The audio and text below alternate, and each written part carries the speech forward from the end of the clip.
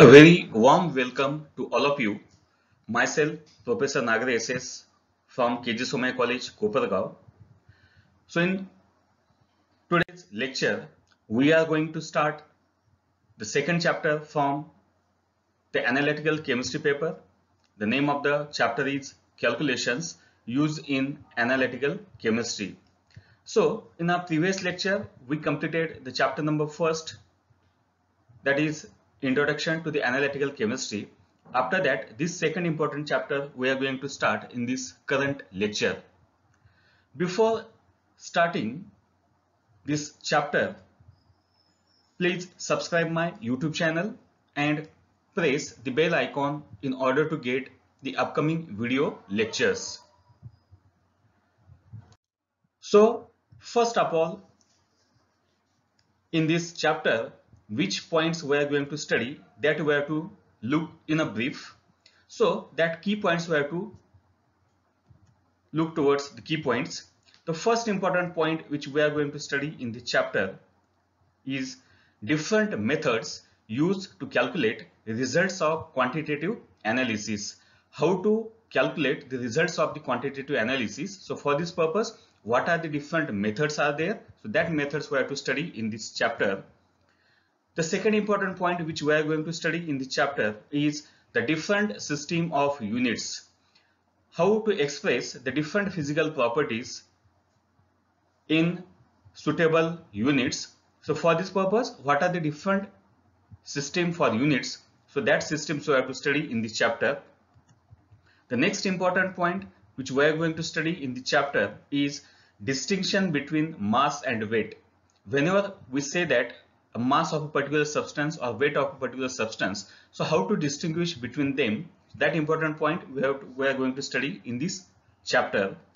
The next important point is different ways for expressing concentration of solutions.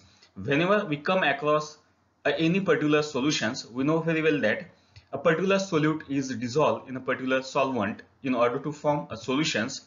So whenever we want to express the amount of a solute in a particular solvent, then how to express that particular amount in terms of its concentration. So what are the different ways for expressing this concentration of a solutions? So that important point we are going to study in this particular chapter number second. So these are the four important key points which are included in this chapter number second. Now let us take these points one by one.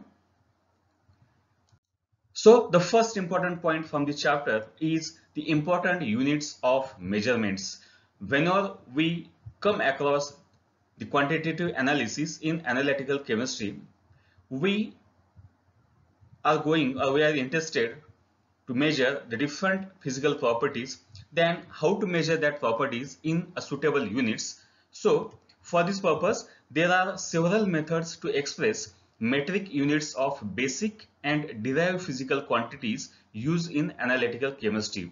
So different methods are there for expressing these type of the metric units of basic and derived physical quantities. So in order to derive may express these units, so what are the different units of measurements? So that we have to study here. So generally the metric units of physical quantities are expressed in international system of units, that is SI units, CGS unit system and common unit system. So these are the three important unit system for expressing the physical quantities. First is SI system, second is the CGS, and third is called as a common unit system. The international system, that is a SI unit system, is the most widely used system of measurement all over the world. So among these three, this international system, that is a SI system of units, is a widely used system of units for the different physical quantities all over the world.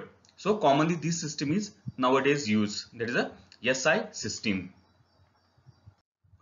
Now let us look towards what is included in this SI unit system. So SI unit system is nothing but it stands for International System of Units. The long form of this SI is it is an International System of Units. This system based on 7 fundamental base units as shown below. As far as this SI system is to be considered, it is nothing but a combination of 7 fundamental base units. Now, what are that 7 fundamental base units? So, these are the 7 fundamental base units. Now, what it includes? So, it includes the 7 fundamental base units. Now, what are that 7 fundamental base units? Let us look towards one by one. The first is here K. This K is the first fundamental base unit. This K stands for Kelvin, and in this unit we are going to express the temperature. The next important base unit is, this is M is here. This M stands for meter, in which we are going to express the distance. The third is important base unit is capital A, and this A stands for ampere, in which we are going to express the electric current. The next important base unit is S, and in this S stands for second, in which we are going to expressing the time. The next important base unit is a mole, in which we are going to express the amount of a substance. So that is a mole is a unit for this, expressing the amount of a substance. The next important base unit is a kilogram, in which we are going to express the mass of a substance. And the next important base unit is a CD, that stands for candela, in which we are going to express the intensity of a light. So this is combination of 7 fundamental base units. In general, it is called as the SI units, and these are the important unit system for expressing the physical quantities in analytical chemistry. Now, as far as this SI unit system is to be considered, from these 7 fundamental base units, we may derive some another type of the units for expressing the different physical properties. So, from these 7 fundamental base units, we may derive some another type of the base units. So, what are that? So, let us look towards them. So, the next units are common SI derived units. From the previous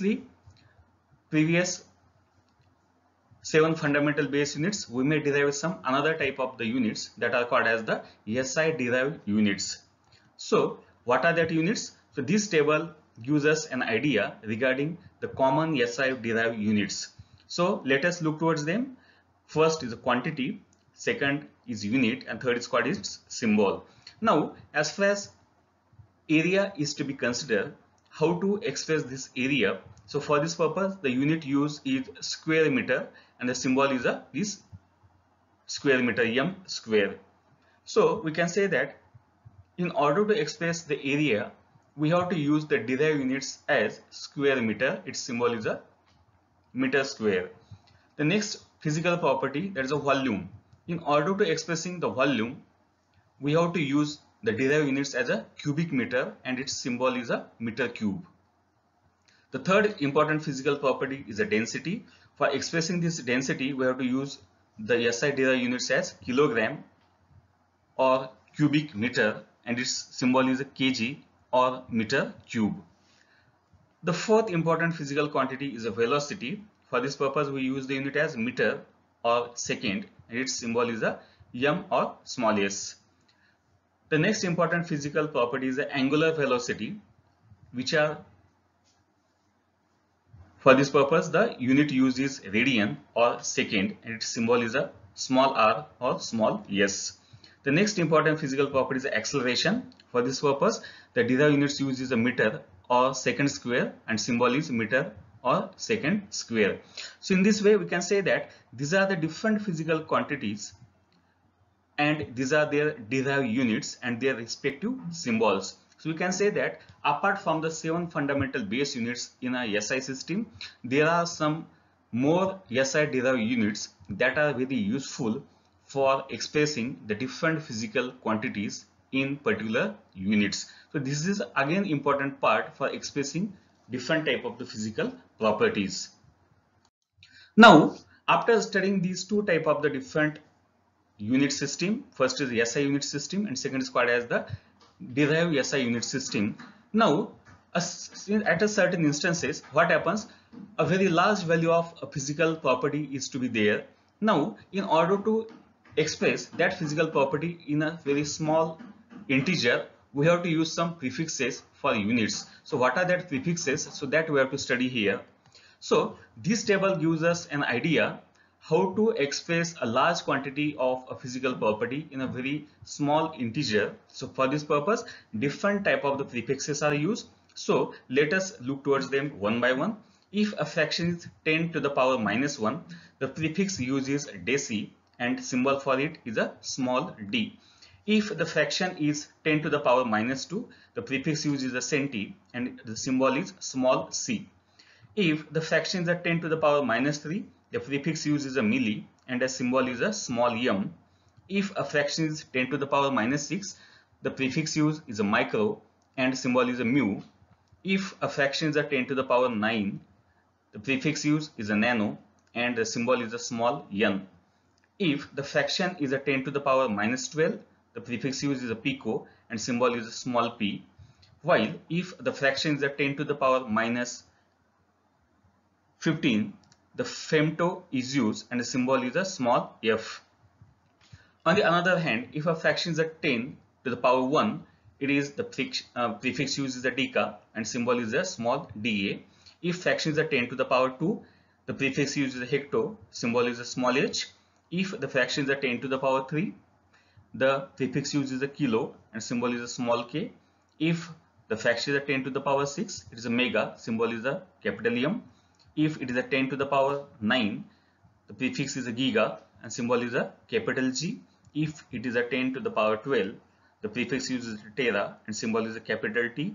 If it is a 10 to the power 15, the prefix used is a peta and the symbol is a capital P. So we can say that these are the various type of the prefixes used for units when a large physical quantity is there, and that large physical quantity can be expressed by using such a type of the prefixes, which is more suitable for such a type of the expressing these type of the large physical quantities.